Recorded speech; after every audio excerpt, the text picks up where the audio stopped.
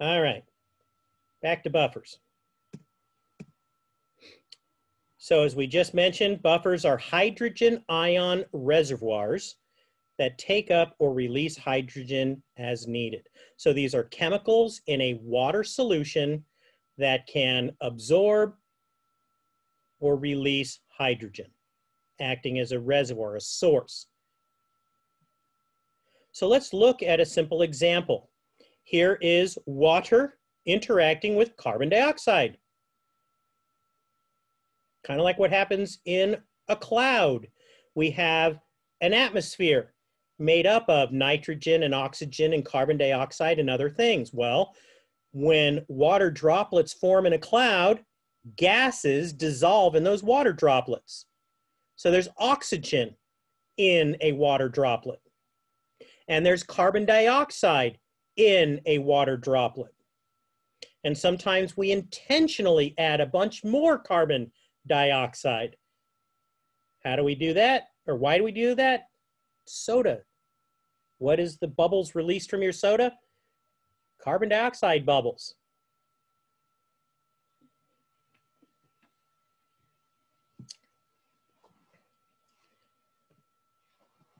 But when the dissolved carbon dioxide interacts with water, it forms carbonic acid. And you'll notice two hydrogens, three carbons, 1, 2, 3 carbons, and, excuse me, not carbons, oxygens. Two hydrogens, 3 oxygens, and 1 carbon. So the entire water and carbon dioxide molecule recombine to form carbonic acid.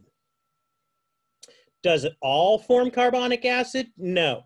You'll notice that between these two white boxes, there's a double arrow pointing left and right, meaning that the reaction is on an equilibrium, a balance going back and forth between these two states. Some of it's water and carbon dioxide, some of it's carbonic acid, and they just go back and forth. Well, once you have carbonic acid in a water solution, some of that carbonic acid will give up a hydrogen ion.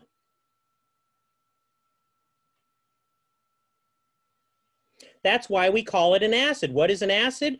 Something that when put in water will come apart, giving up some hydrogen ions. Increase the hydrogen ion concentration of that water, making the water acidic. It also has a double-headed arrow between these two boxes. So all 3 of these boxes are in a drop of water in a cloud or in a lake. All 3 of these things are going on all the time.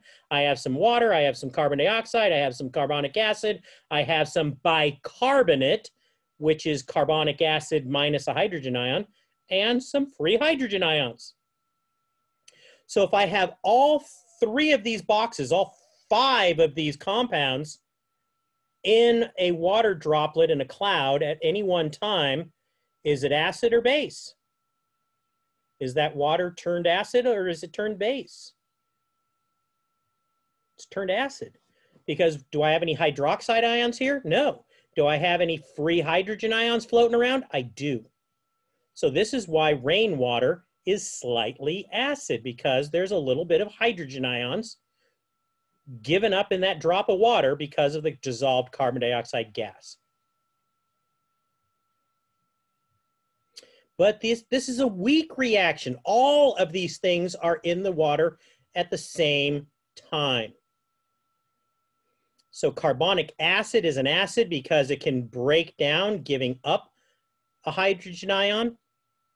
And bicarbonate is a base because it can combine with a hydrogen ion, forming carbonic acid, taking that hydrogen ion back out of solution. Okay, so I have acid and base at the same time in the solution, but the only one that has impacted the pH at this point is the carbonic acid that gave up its hydrogen ion. And so I've got more hydrogen ions than I started with. And so the rainwater is slightly acid. But because these reactions aren't complete, if I have a low hydrogen ion concentration, what if I add a little bit of base and I get rid of these hydrogen ions because I add a drop of base to my water solution? What's going to happen?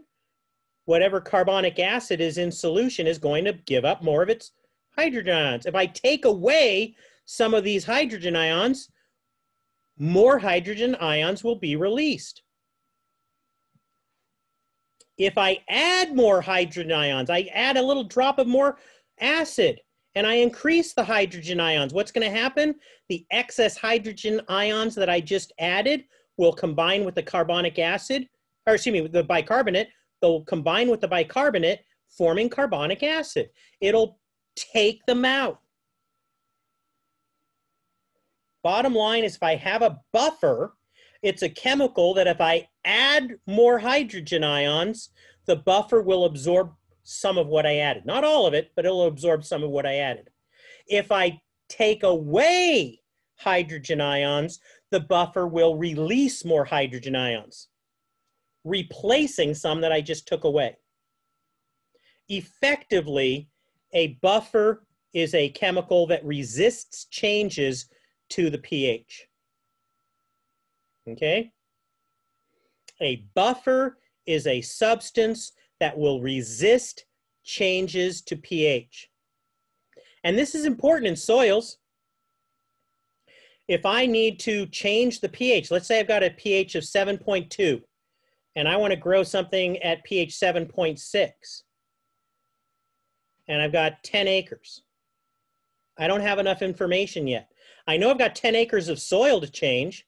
I know I need to go from 7.2 to 7.6. How do I get there? How much stuff do I have to add in order to get it from 7.2 up to 7.6? It depends on how much buffering capacity my soil has, because my soil is going to resist my effort to change the pH based on how much buffering it has. So, please pay attention here. Buffering capacity is the ability to withstand pH changes or pH fluctuations.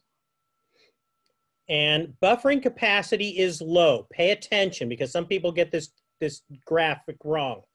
Buffering capacity is low in the following conditions. It's low in sandy soils, and it's low when clay and organic matter are also low. Buffering capacity is low in sandy soils or in soils that have low clay and low organic matter. Okay? Sandier soils, low buffering capacity. Low clay concentration, low organic matter content, low buffering capacity. On the other side, you have high buffering capacity in soils that have large amounts of clay or large amounts of organic matter, or both. Because clays and organic matter hold on to these buffering chemicals. It's not that the clay is a buffer. The clay is not a buffer. Organic matter is not a buffer. The thing here that makes the difference, clay and organic matter hold on to these chemicals that are buffers. And so these buffer chemicals accumulate in soils that have high clay and high organic matter. So if I have a pH 7.2 soil and I need to get it to 7.6, and I've got a low buffering capacity soil, I'm going to add less material to change my pH. If I've got a clay soil, or especially if I've got a high organic content clay soil, I need to add a bunch more material to bump my pH up, all right? So there are lots of causes for why pH can change in your soil, but it becomes more acid when you add hydrogens. Where the hydrogen is going to come from, primarily from organic materials, decomposing, so leftover crop residues, cover cropping, composts, all kinds of organic things. Anything organic tends to acidify the soils, which also tends to release sulfur, because sulfur is an essential component of all plants and animals. It's one of the 17 essential elements. And when sulfur is released, it also produces some sulfuric acid as a byproduct. So organic materials tend to acidify soils. Also, most fertilizers tend to be acidifying. There are some exceptions, but most fertilizers tend to acidify the soil, especially on organic production systems, because all of your fertilizers are organically based. Therefore, they're decomposing materials which are going to acidify the soils. Parent materials with aluminum also tend to acidify the soils. I'm not going to get into the chemistry of aluminum. Aluminum's somewhat complex. If you get into soils, you need to know about aluminum, because aluminum is an important component in the potential hydrogen equation. So soils become alkaline when you add OH, or anything that absorbs the hydrogen ions. So there are things called liming materials, lime or liming materials. Typically, those are things containing calcium and magnesium, but not all things that contain calcium and magnesium are liming materials. So there are things like burned lime, calcite or calcitic limestone, dolomite, slag. Those are all liming materials. There's something called gypsum, and that is not a liming material. It contains calcium and sulfur. And so the chemistry of gypsum is somewhat complicated when it comes to pH. And so even though it might make your pH move one way or the other a little bit, it's not considered a liming material.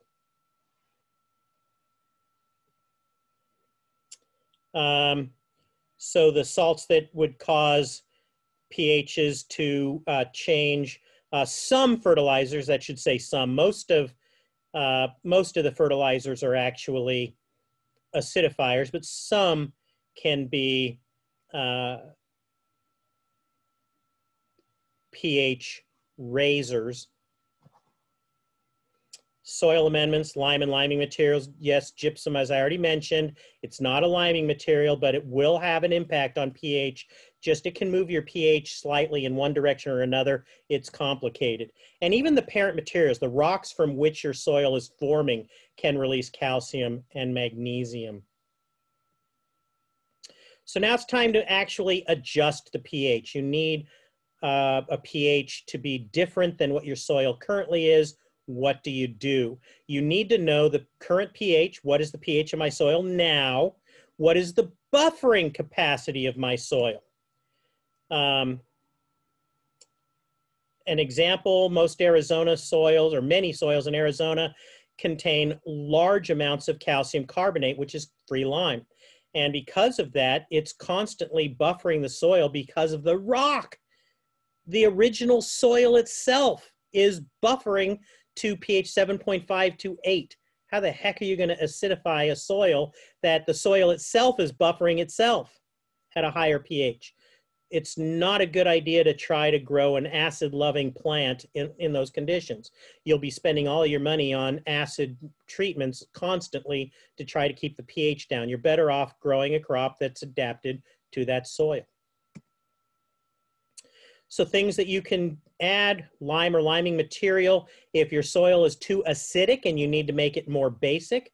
So I've got a soil that's 5.8 and I need to bring it to be closer to neutral, or I've got a pH that's, even if it's already slightly alkaline, I got a pH 7.2 and I need to move it up to 7.5 or 7.8. That's still moving it more basic.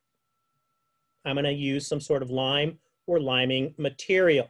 And so here's a list of some of the liming materials. I've already mentioned a couple of them, but you need to pick a liming material that's appropriate for your soil. It's going to partly be based on cost, what is available in your area, and also what other things are going on in your soil. So there might be a liming material that contains a lot of magnesium, for example. Dolomitic limestone has high levels of magnesium and calcium. And if I'm in Hollister, in certain parts of Hollister, one of the problems that I might have in some Hollister soils is high magnesium.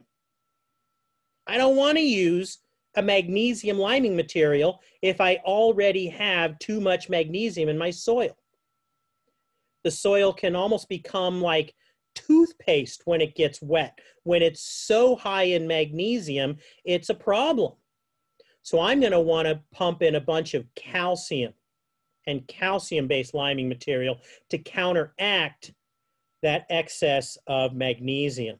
So you have to take into consideration the makeup of your soil when selecting a liming material to use. And any good soil analysis laboratory will be able to give you good advice on that.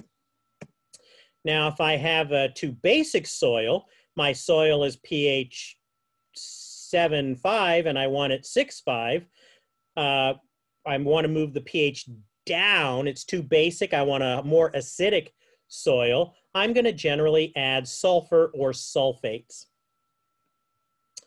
And the two materials that are most common are ammonium sulfate or granular elemental sulfur. Ammonium sulfate is also ammonium, which is a nitrogen fertilizer. So it's expensive, but you're killing two birds with one stone, so to speak. You're adding the ammonium to feed the plants for their nitrogen needs, and the sulfur to get the pH down. Now, that's not something you can use in organic farming. Ammonium sulfate is a no-no for organic farming. So you would have to go to granular elemental sulfur if you're organic. But